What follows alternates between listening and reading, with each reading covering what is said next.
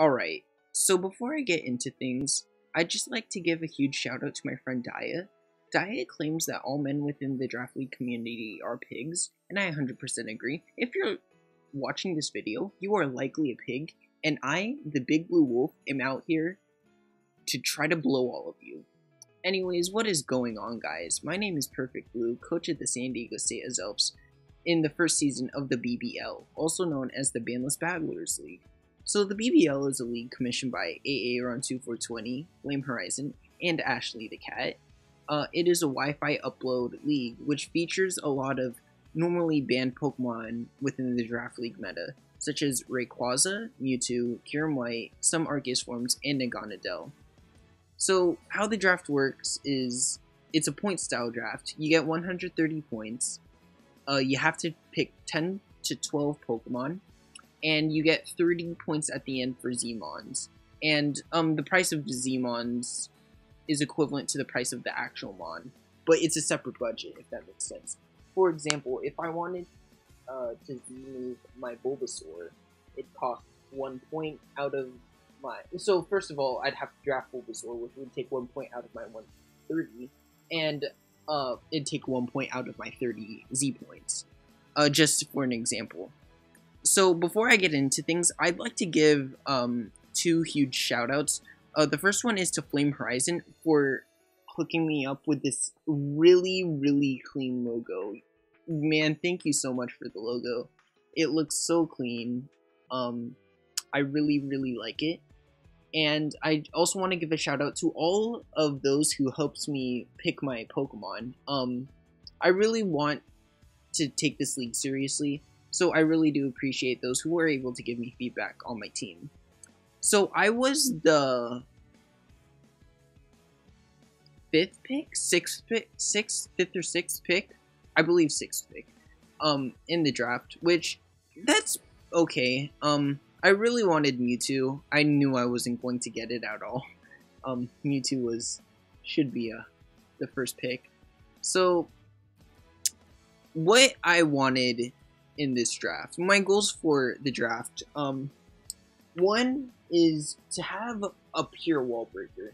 With all these Ubers in the draft league pool, or in this draft's pool, having a pure wall breaker, I feel, to feed off on the lower tier mons is going to be really essential for my success within the format. I mean, this specific format, the format that features a lot of banned Pokemon. Two, I did not want to lose to Blaziken. Dude, Blaziken is so insane. Whether it be Mega or regular Blaziken, because what it does to teams, if you get up one Swords Dance and maybe 2 Speed Boosts, the game's kind of over. That thing can just sweep you. A lot more scarier than Scolipede as a Speed Boost sweeper, in my opinion. And the third, just before the draft, once I figured out my draft spot, I decided to go over the price list. I saw this Pokemon that was really cheap, and I'm going to get into it later, but you will see that this Pokemon was a bit of a reach for me, I feel, as I'm not the most experienced player with it. However, I do feel like it is really nice in a league that features a lot of banned Pokemon. So, with my first pick, I wanted something that preferably could take Earthquakes, because one thing within my drafting that I really notice is I draft teams very weak to Earthquake spam. I also wanted a Defogger, and I wanted just something that can like tank hits, you know? I wanted one of the fun mons like Ho-Oh, for example. However, looking at Ho-Oh, it's, first of all, it's 22 points, which the point, it is the most, it's tied for the most expensive one. It can run Regenerator though, so I guess that is a perk. Sacred Fire is pretty cool, Brave Bird's pretty cool. However, last second, I had a slight change of heart. So, with the first pick, for 20 points, the San Diego State Elves select Lugia. Now, why did I pick Lugia? One, it was Mega Blaziken, and regular Blaziken, I guess. I'm not losing to Blaziken, dude. I want Lugia. It's a really, really bulky Pokemon. With multi-scale, like,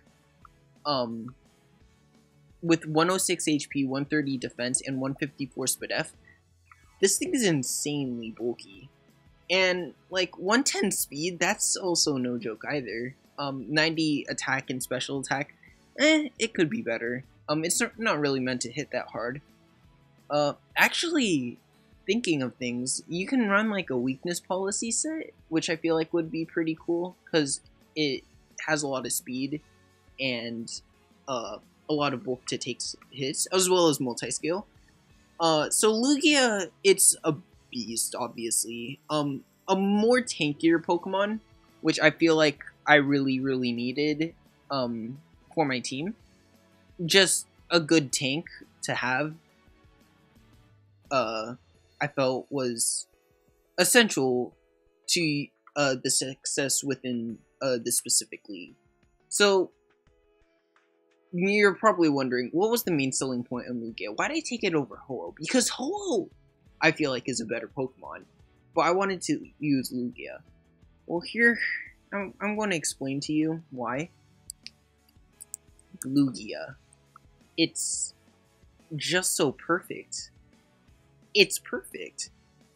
Anyways, let's go on to my next pick. I wanted something that could defog for Lugia.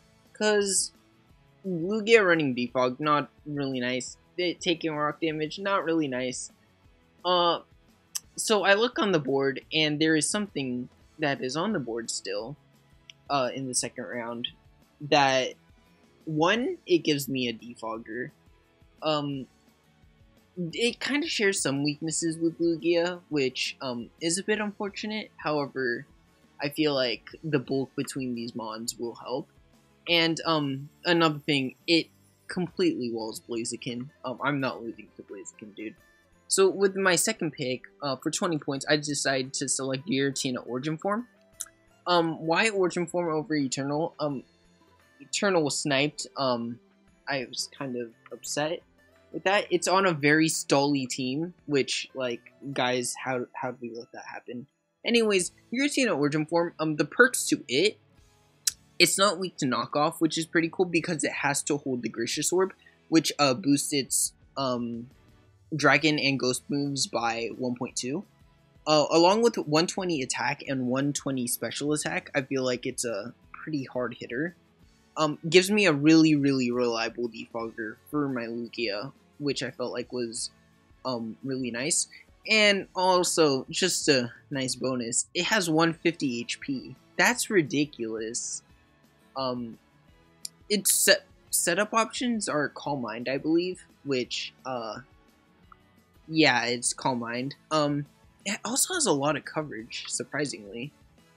You know, you can run like a Will-O-Wisp, Dragon Tail, Draco, Shadow Sneak. It can also Thunder Wave. It can Tailwind. Like, man, Giratina, I feel like, is a really cool mon. So, for my nickname for Giratina, you know how Giratina kind of has some similarities to, like, Satan. So, one, gotta make it shiny. It has, you know, the bit of blue there, which, yeah, you know, I love my blue. And two, it has, like, 6 of everything, so I'm just gonna tell you the name. I called it Poppy. I love Poppy. Just an amazing girl. Standard internet girl. Anyways, my next pick, the thing I noticed between Lugia and Giratina is, I'm not weak to Earthquake. I'm, like, I don't have to draft, like, a grass type, I feel, that's, that resists Earthquake, just because, these two can just switch in, you know? It's totally fine. If I'm against the Zygarde, Lugia still eats hits anyways, like, man, these two are really, really bulky. If I could get a good Wish Passer with Giratina, that could be really nice. Something like a Florges would be really cool with this core, I feel like, just because it can defog for the Lugia, and it can pass wishes into the Giratina Origin Form. Anyways, enough with that. I had the ground responses. So now I'm going to select something that is a bit questionable, I feel like, in the third round.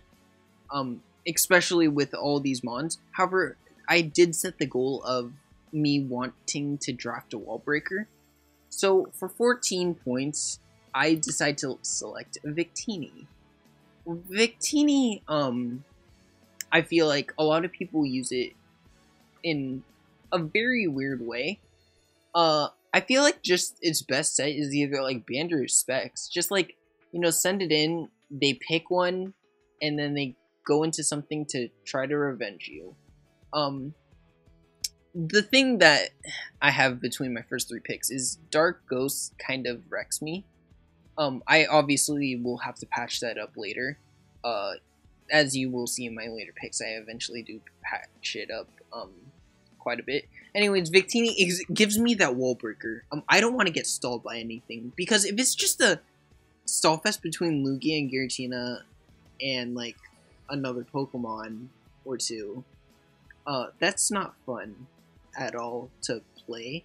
And my goal within the BBL is not really to like make games necessarily boring for my opponent or for myself. I'm all about fun, and if I were to just stall with Giratina and Lugia the whole time, and my opponent doing the same, that could be very boring to play. Kind of a waste of time, I feel.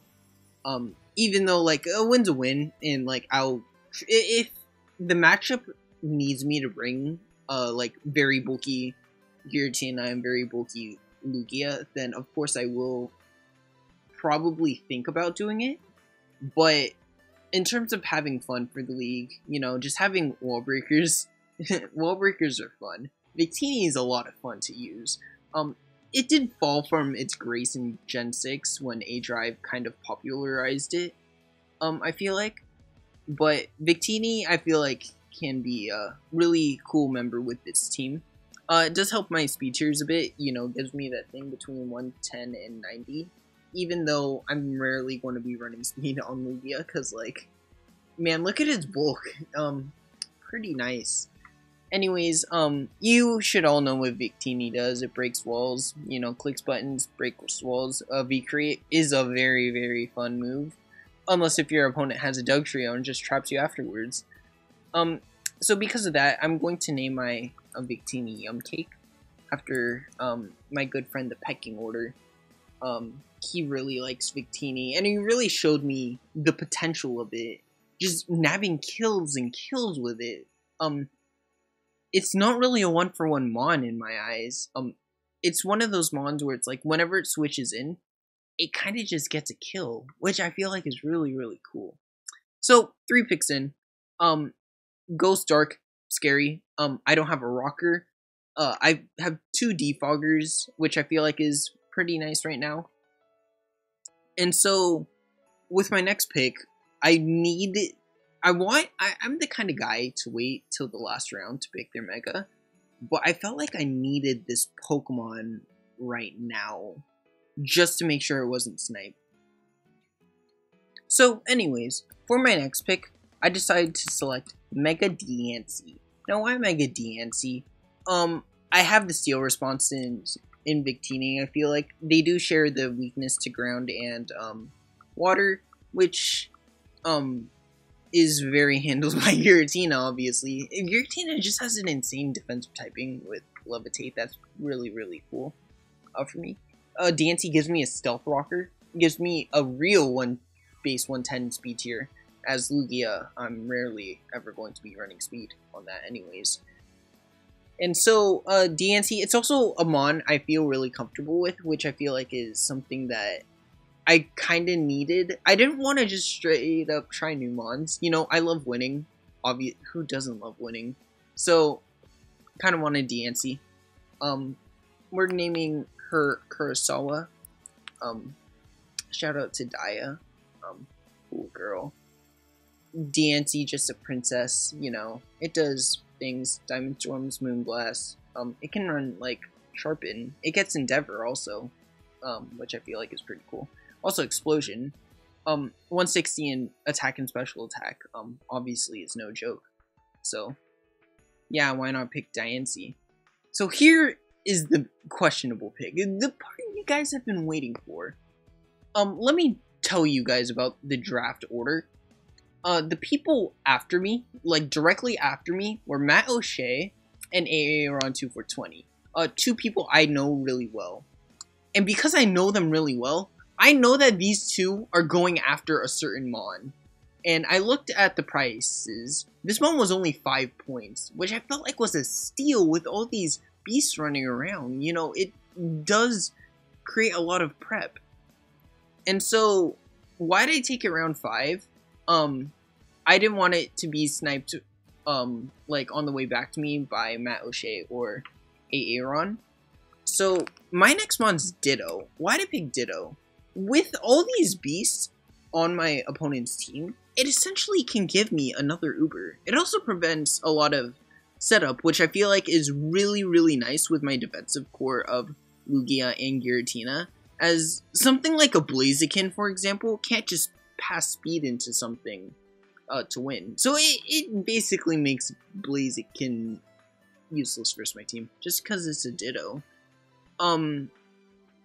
Ditto, what else about it, I guess? It's a Ditto, just copies you. Yeah, that's all Ditto does. It was 5 points. 5 points with all these Ubers in the draft board. Like, oh my gosh, it can just copy things. Now, I felt kind of bad sniping Matt O'Shea and Aaron with this pick, as I know that they both really, really wanted it, probably a lot more than me. However, I feel like Ditto, it's something that I wanted to try to use for a while. I've never really been that big of a fan of Ditto in normal draft metas, but I feel like in this one it can be really nice. It supports my defensive core really well, preventing setup, and like if my opponent has to go against his own Uber, that can be very, very stressful for my opponent, obviously. So Ditto, we're going to make him shiny, because, you know, we gotta have the blue in it, the big blue wolf inside of it. And we're naming Ditto Play-Doh. Oh, by the way, Diancie was 16 points. Forgot to mention that. So, now, I got Ditto in the 5th round. I do have a bit more points now to, you know, break the bank if I really wanted to. So, you know what I do? I decide to do that and break the bank. So, for 19 points, I go after Darkrai. Darkrai is a Darkrai. It's just a special Weavile, guys. It's not that bad. Come on. It gets, like, Spatial Rend. That's pretty cool. Does it get Swords Dance? It does get Swords Dance. So, like, it can Swords Dance. It can Nasty Plot. It can Dark Void, I guess. Although Hypnosis is a lot better. It gives me an answer to Ghost and Dark types, I feel like. Because Darkrai does have 70, 90, 90 bulk, that is not the best, but it's adjustable to live hits, as it's not like Weavile Frail or anything like that. Darkrai, I also made a Zmon. Main reason, Z Hypnosis. It's a fun move when it hits. Obviously. So, Darkrai, we're going to call him Mijuku. Mijuku. Because it's about dreams. Huh, get it? If you don't, you probably have no culture. Anyways, Darkrai, I felt like it was a pretty cool pick. Fighting Resist, I have 3. Bug Resist, Bug types don't really do much to my team anyways. Giratina Origin Form, just again, like, its typing is amazing defensively, along with Levitate. I feel like it's pretty cool. So, I broke the bank with Darkrai. You know what you do when you decide to, you know, just spend all in? We're going Golden State style, guys. So, with my next pick, for 22 points, I picked Groudon. Groudon, I feel like a lot of people really underestimate this mon. Drought, it's pretty good I love Drought as an ability because it allows it to run like Solar Beam. It makes water moves weaker against it, obviously. It, like, 150 attack with Precipice Blades, that's no joke. It's a really nice edge Quaker. Beats a lot of steals that my DNC and I guess Darkrai could struggle with a bit. Oh, like, some boosted beak rates for Victini, Groudon just felt like the perfect fit. It also gave me another rocker. Very reliable rocker, actually. So that's also really nice. A good double dancer. Weakness policy, you know, the best item in the game. If a Pokemon wants to use a water move against it, like in the Drought, weakens it, gives you the +2 attack and special attack. You can like Solar Beam, Precipice Blades, Stone Edge, I guess, and that kind of hits a lot. So Groudon, I felt like was really, really cool. It, like, I understand that it's breaking the bank, and I understand it is 4 Ubers.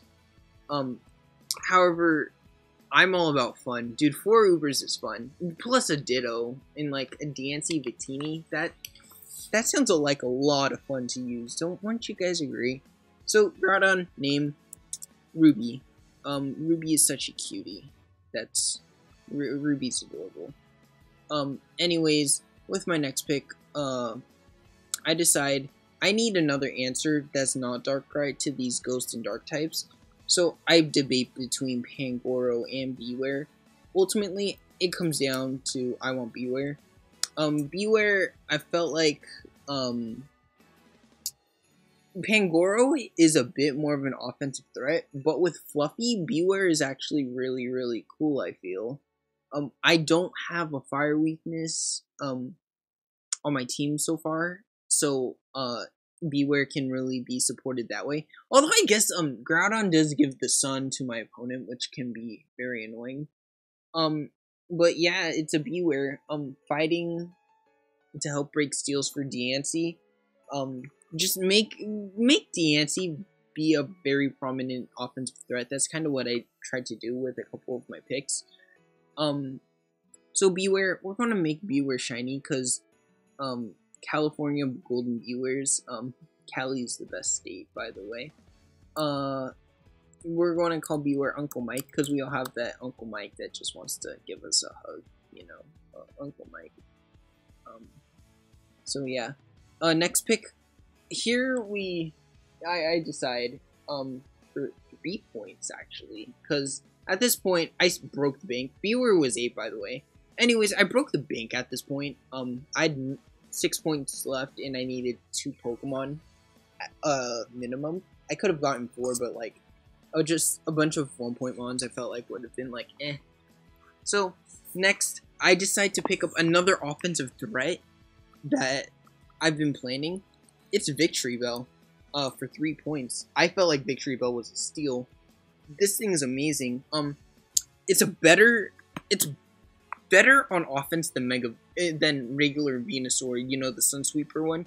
I feel like Victory Bell is a lot better to have, just because, first of all, it has more attack and special attack. Does it have more special attack? I think it ties on special attack. It doesn't get Earthquake, which like Venusaur's ran on some teams more because of Earthquake, because, you know, like Heatran's a thing. But now, like, what's a Heatran doing to Groudon and like my team in general, I guess. Actually, Heatran doesn't have that bad of a matchup, looking at things. So, Victory Bell, Sleep Powder growth can be really cool. If I don't want to bring a Sunsweeper set, it does get Gluttony. So, like, Gluttony shenanigans, that can be a lot of fun to use. So, with Victory Bell, because it's a Trapper, we're not naming it Lolly Trapper, because that's a bit too far, I feel. We're naming Victory Bell Strawberry, because Strawberry Trapper, haha, get it. A lot of you won't understand my reference. Anyways, 3 points left. I need 1 more Mon. So for 2 points, actually, only 2, I pick Roselia. So you're probably wondering, wait, why do I have a Roselia and a Victory Bell? It's exactly the same typing. Main reason, I'm just going to say it, I love spikes.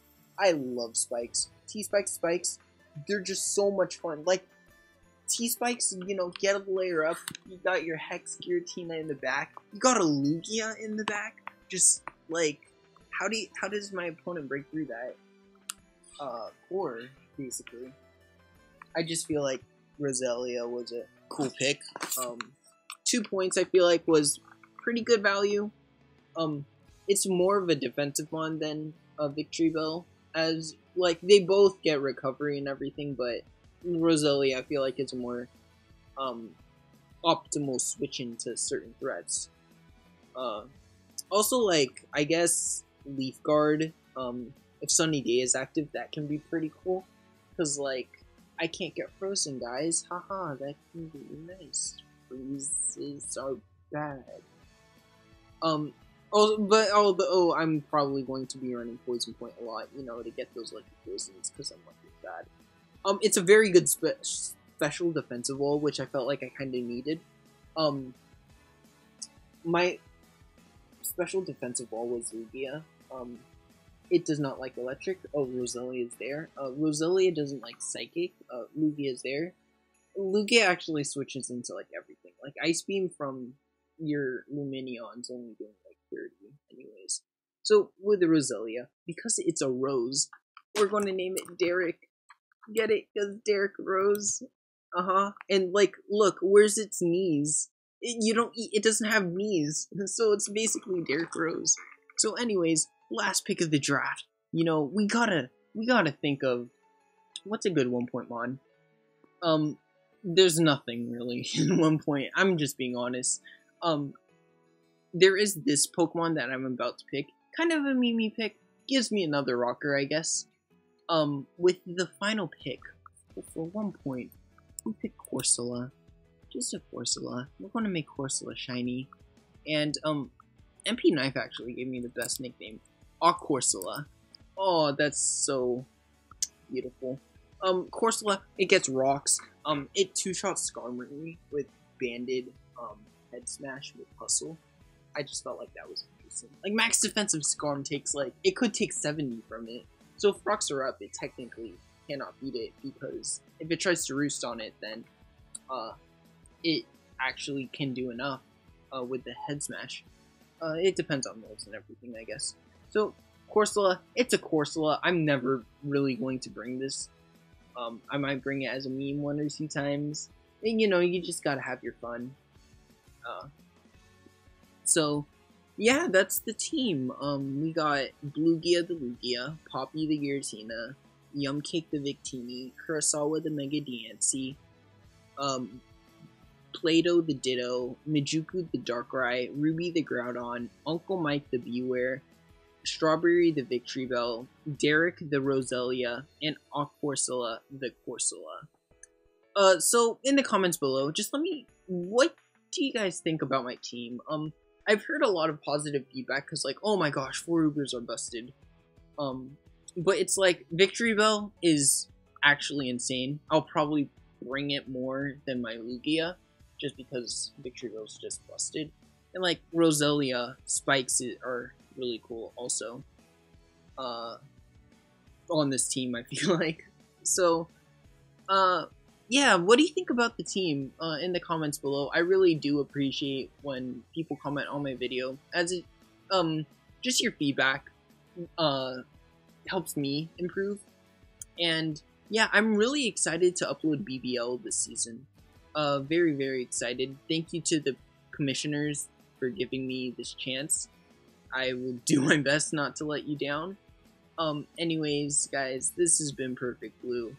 This has been my BBL Season 1 Draft Analysis. And I'm going to catch all of you later. Week 1 goes up on Monday. That was the agreed upload date.